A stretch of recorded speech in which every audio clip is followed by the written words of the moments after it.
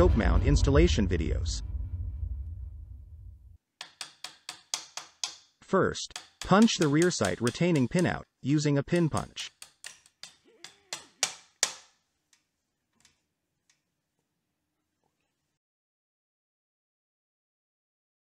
Remove the rear sight leaf and the rear sight spring.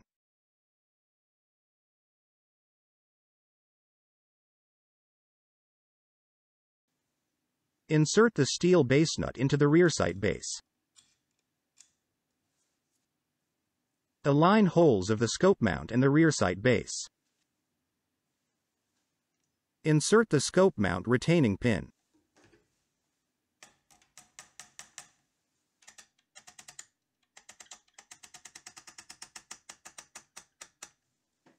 Follow the thread locker instructions, clean all threads and apply the thread locker to screws.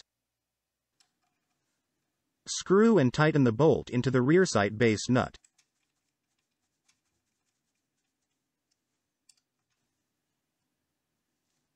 The installation is now complete.